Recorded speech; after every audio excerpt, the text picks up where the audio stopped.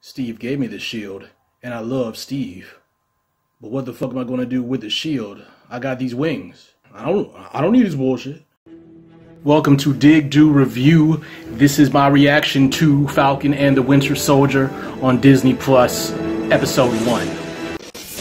Goddamn, we are beating the Falcon's ass. The only problem is that the lighting in here is too bad. Good thing we got these wingsuits so we can jump out and get good exposure. And it's not like the motherfucker can follow us, can he? Huh, I'ma shoot him, even though he got those wings, but fuck him. So long, sucker.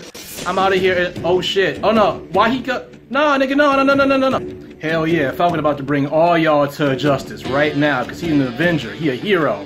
Or he'll execute you. That's another thing. You shouldn't have chose this life, dude.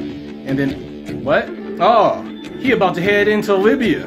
That doesn't have a government, but he could get enslaved. Shit. These are the guys you gotta worry about. I've been stumbling onto their manifestos on message boards. They call themselves the Flag Smashers. Was that a new thing? Bad guys give themselves bad names? Said Captain America's boy, who is not called the Eagle. Was that taken on Twitter? Basically, they think that the world was better during the blip. Trust me, it wasn't. Trust me, every time something gets better for one group, it gets worse for another.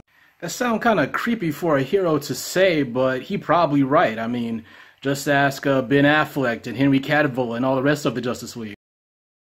Man, Sam, how you gonna give up the shield? Cap gave it to you. You don't have the super steroids, but you're still an alright dude, though. Look at Rhodey. Rhodey and American Soldier. Give him the shield. You could tape it to the front of War Machine. Shit. Hello, my name is Bucky, and I'm a murderholic. I promise to do the 3 steps of murderholism. I have horrible nightmares that prevent me from acting in this scene. Had to comb my hair for Bucky's big day.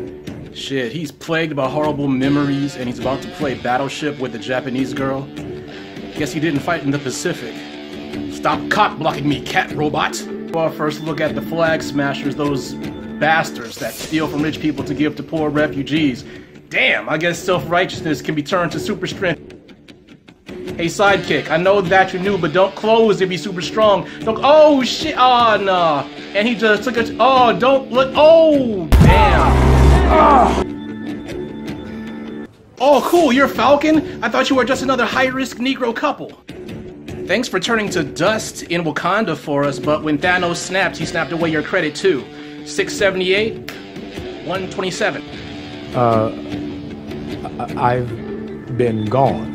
Unless you have the collateral Infinity Stone, I'm calling the cops. It's about 2 billion people all over the world that looks like us, but their lives are a lot harder. Join me in welcoming your new Captain America. Damn, Sam, if you was Captain America, like, you would have had that fat government check, and you could have sold the shield and gotten like 30,000 shrimp boats, a whole fleet of them and shit. Now Super Soldier ears and jaw about to fuck your Lady Liberty.